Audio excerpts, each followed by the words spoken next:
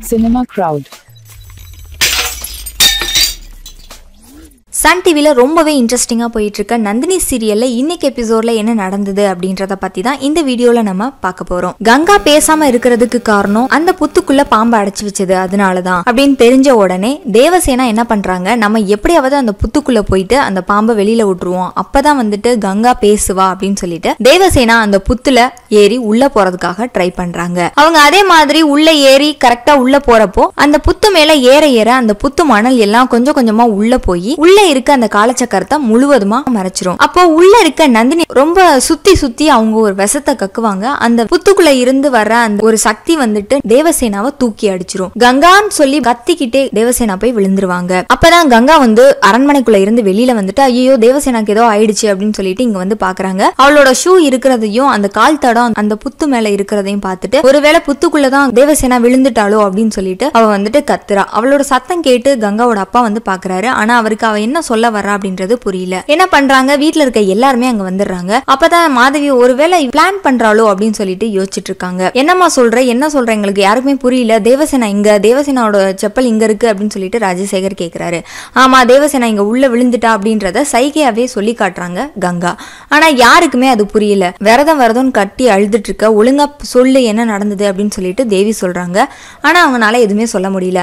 அப்பதான் மாதவி என்ன நடந்துச்சு அப்படின்னு சொல்லிட்டு கங்கா கிட்ட கேக்குறப்பதான் கங்கா சொல்றதா உங்களுக்கு புரிஞ்சிருது. புத்துக்குள்ள தேவசேனா விழுந்துட்டதா இவ சொல்றா அப்படின்னு சொல்லிட்டு. ஆனா எல்லாருமே பயந்து போயிடுறாங்க அதை கேட்ட உடனே. மாதவி சொல்றா உள்ள புத்துக்குள்ள விழுகிறதுக்கு சான்ஸே கிடையாது, அவ எங்க இருக்கா அப்படின்றத நான் கண்டுபிடிச்சு சொல்றேன் அப்படின்னு சொல்லிட்டு அவங்க கண்ணை மூடி அவங்களோட சக்தியை பயன்படுத்தி என்ன நடந்தது அப்படின்றத தெரிஞ்சுக்கிறாங்க. தேவசேனா எங்க இருக்கிறாளோ அவளை அவங்க சக்தி மூலமா அவங்க கைக்கு கொண்டு வர அளவுக்கு பண்ணிருவாங்க. அதே மாதிரி தேவசேனாவும் பறந்து அவங்க கையில வந்து விழுந்துருவாங்க. வீட்டுல இருக்க எல்லாரும் ரொம்பவே சந்தோஷமாயிடுவாங்க. அதுக்கப்புறமா வந்துட்டு கங்காவை திட்ட ஆரம்பிச்சிருவாங்க மாதவி. என்ன இப்பெல்லாம் பண்ணி எப்படியாவது நீ நந்தினியை வெளியில கொண்டு வந்துடலாம் நினைக்கிறியா, இதெல்லாம் முடியவே முடியாது. என்ன ராஜசேகர் இவ ரொம்ப நல்லவ அப்படின்னு சொன்னீங்க, பாத்தீங்களா அவ எப்படிப்பட்டவ அப்படின்னு சொல்லிட்டு ரொம்ப கோவமா பேசிட்டு மாதவி அங்க இருந்து போயிடுறாங்க. ராஜசேகர் நீ அழுகாதமா, நான் எப்படியாவது அவளை சமாதானப்படுத்தி உன்னோட குரல் வர்ற அளவுக்கு நான் பண்ணிடுறேன் அப்படின்னு சொல்லிட்டு அவரும் சமாதானப்படுத்திட்டு அங்க இருந்து போயிடுறாரு. இங்க பைரவி மாதவியை அழிக்கணும் அப்படின்றதுக்காகவும் நந்தினியை திரும்ப வெளியில கொண்டு வரணும் அப்படின்றதுக்காகவும் காளி கோவில்ல உட்காந்து பூஜை பண்ணிட்டு இருப்பாங்க. அப்பதான் மூர்த்தியோட அப்பாவையும் அங்க வர சொல்லியிருப்பாங்க. அவங்க பூஜை பண்ணி வச்சிருக்க 4 எலும்புச்சம்பழத்தை அவங்க கையில கொடுத்து இதை கொண்டு போய் மாதவியோட ரூம்ல 4 மூலையிலையும் வச்சிருங்க, வச்சுட்டு ராஜசேகர் கிட்ட போய் காலச்சக்கரத்தை கேளுங்க, அவன் தருவான், கண்டிப்பா தருவான்.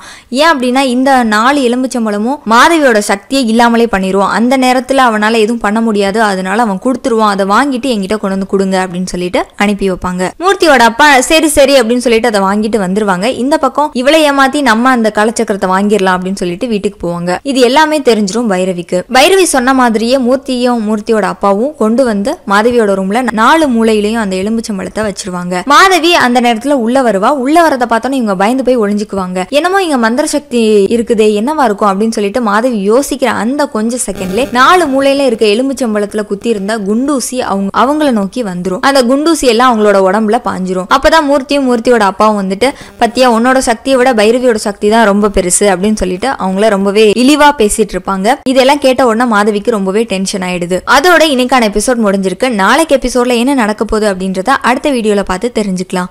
இந்த சீரியலை பத்தி நீங்க என்ன நினைக்கிறீங்க அப்படின்றத கீழே இருக்க கமெண்ட் பாக்ஸ்ல உங்களோட கமெண்ட்ஸை சொல்லுங்க. மேலும் இது போன்ற வீடியோக்களை பார்க்க சினிமா கிரவுட் சேனலை சப்ஸ்கிரைப் பண்ணுங்க. கூடவே இந்த பெல் ஐக்கானை கிளிக் பண்ணுங்க. புது வீடியோக்கள் எல்லாம் உங்க மொபைல்ல நோட்டிபிகேஷனா வரும்.